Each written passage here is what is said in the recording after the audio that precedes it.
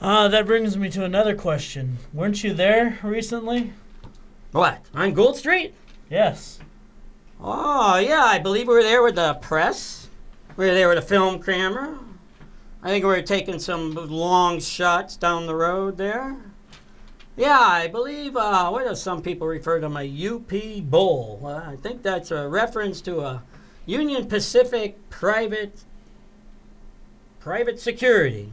Yes, I heard that they abducted 2 people from the side of the road because they were there and the uranium material. Yes, they had a camera. Yes, they had a film crew. Yes, they were making a film and videos. Yes, but why were they abducted?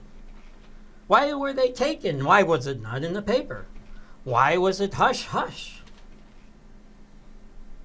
Why did they not listen to the person saying, I've been contaminated? What are you going to do about it? You said it wasn't in the paper. No, of course not. But they normally print normal arrests and stuff like that in the paper. Well, yes? Of course, but we're talking the Union Pacific here. Union Pacific Railroad. I mean, they have a lot of attorneys. They're a big corporation. They have a lot of money. In fact, the Pocatello police even showed up. And they kind of shooed them away. Say, we'll handle this. We're taking care of this. Were you actually on the railroad property? Of course not. We're on the public right-of-way of a state highway. And yet he still abducted you. What can you do? They turn around, they just say, what are you doing here? You tell them. They say, well, I want to see what you got in your pack. Turn around, put your hands around. Before you know it, the cuffs are on you. Then they tell you, we're arresting you. For what?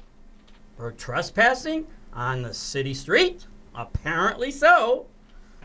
Take away, put it in a vehicle, take you off to UP never seen again land. So were they ever heard of again? Eventually.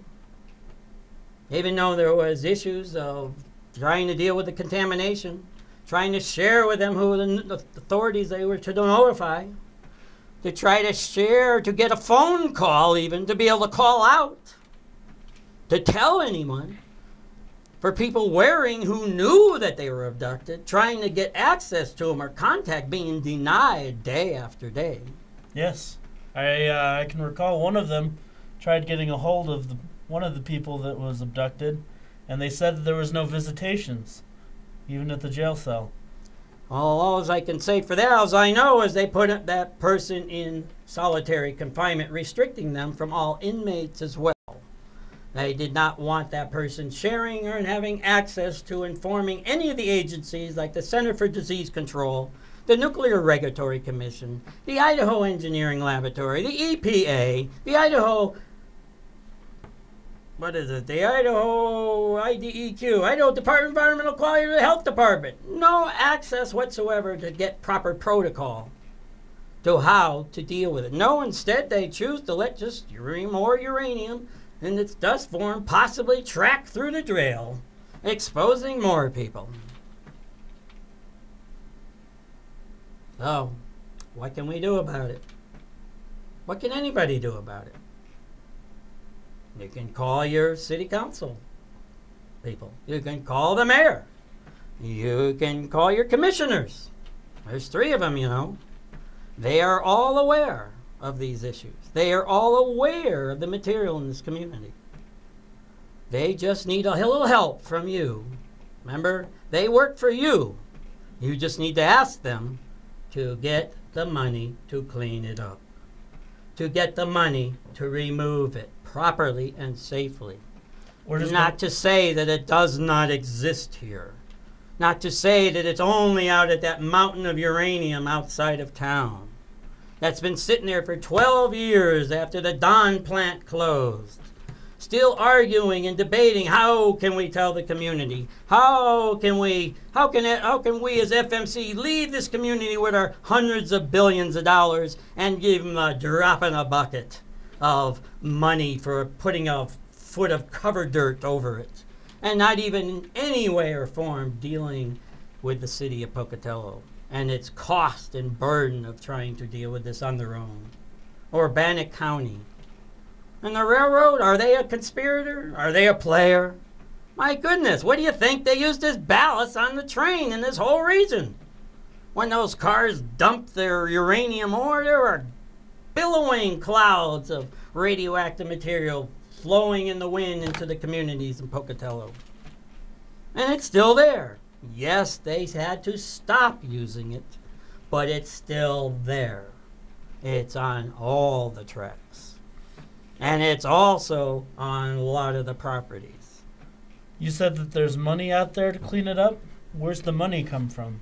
We have a Superfund site. For those who don't understand what a Superfund site is, it means that's a law that was passed for the EPA to oversee, to be able to request from a corporation for monies for cleanup and or medical compensation. We now have in place the Radiation Compensation Act of 1990. People have paid out billions of dollars in compensation for their exposure by government and industry for exposure to these materials. There are people who are still getting paid off in Pocatello for it. There are more in the INEL and others around. The only one who is trying to skip out, the main one, and the contamination of our area here, our community, our beloved, beautiful Pocatello, is the FMC Corporation. Makers of weapons around the world, part of the BAE, one of the largest military contractors in the world. They will not part with their pile of uranium out there because it is worth billions of dollars. They just want to cover it up so they can sneak it away and sell it. Sell it for what it is. Rich in heavy metals, already processed down to elemental form. Easy to remove as it was, almost as easy to remove the phosphorus that was in it. You just melt it down and tap it off. Some people tried on their own back before they wanted anybody. There was a famous book called The Cyanide Canary about the story of Alan Elias, little capitalist greedy person who worked and met with FMC Corporation and set up a plant right across the street. His intent? To recover the heavy metals, to recover uranium, to make a profit.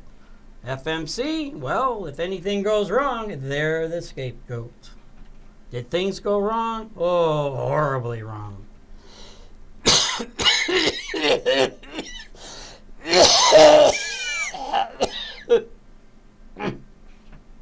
Excuse me. Anyways, the cyanide canary. It's named as it is because of what it is. The Alan Elias Company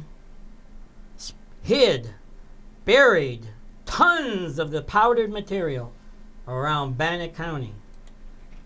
Dumped it in who knows all the places. Contaminating Power County. Contaminating the Mashad Flats area. Contaminating places that we're still looking for. But the two EPA people who worked on that case, when they finally were able to retire, said this story has to be told. So in 2001, that book was written and published. And I'll tell you this, it's a famous book outside of eastern Idaho. But in eastern Idaho, you'll be lucky if you can find it at all. But the Pocatello Library now has one copy. One copy, you said? One copy of the Cyanide Canary. I've never heard of it prior. How can you if you live here? Talk about the power of censorism. Hundreds of billions of dollars of profit can pretty much buy off anything. So right now we're buying off a tribe, and now we're going to sneak out and without ever buying, because they don't want to afford to buy off a whole city. That would be unprecedented. So all I can say is, hey, give Aaron Brockovich a call. Just go on her website and say, hey, help, Aaron. The Idaho Lorax has been abducted twice for attempts to, first time lost, second time abducted. As we say, the Lorax was lifted. The lifted Lorax. But some say he is back. How did he get back? Shouldn't have been left in the first place. Shouldn't have been able to be abducted in the first place. Well, obviously, some say that maybe he went to the loony bin. But if that was the case, then that would be the first nut that ever got let out of a nut house without even a hearing. Just get him the hell out of here. They're coming to take me away, ho, ah, ee, ho, to the funny farm, where life is beautiful, with colors and truffula trees and barbaloots and swami swans. Of course, if it wasn't for the swami swans checking in on the Lorax, maybe he'd still be hidden away. But, no, I heard the Lorax is free for now. It's only as free as long as you go and help our community.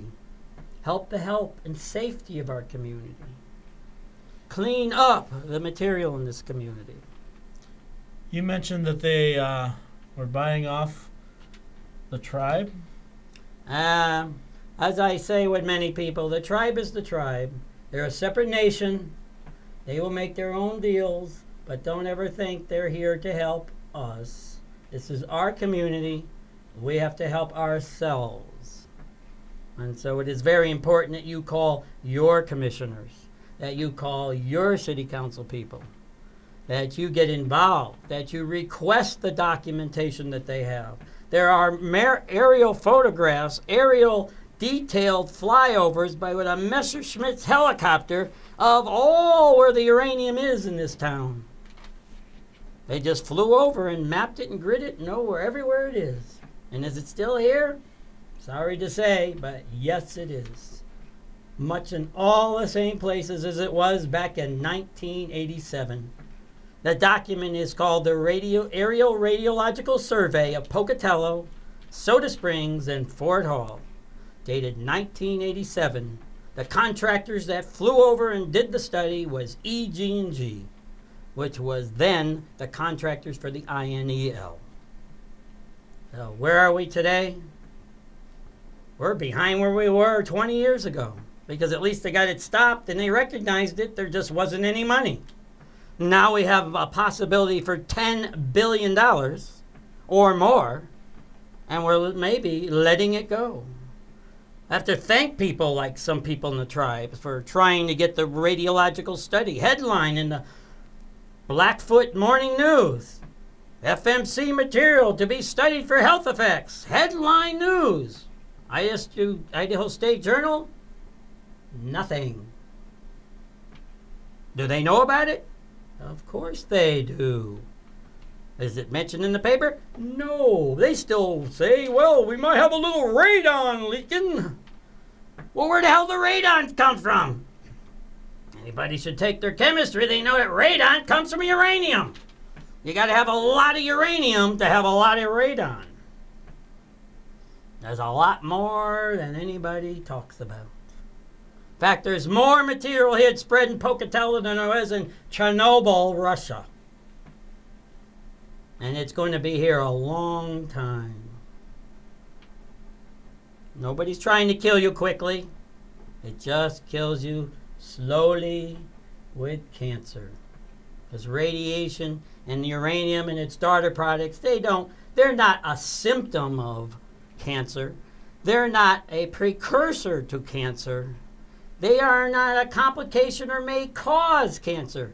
They are the cause of many cancers. They are what makes a cancer. They're a bombarding alpha, beta, gamma radiation point source within your body from these small particles you've ingested, killing you. If not today, tomorrow. If not tomorrow, the next day. If not your grandparents, your parents. If not you as a child, you soon. It's a dark picture indeed. It's a darker picture if you do nothing about it. Talk to everybody. Ask for the $10 billion or more. Contact the Radiation Compensation Act from the federal government. The military was involved. It's still involved. It's still the largest source of uranium materials in our country. Source of uranium materials in our country. It's about time. You guys have a wonderful day. Contact your city officials, and goodbye.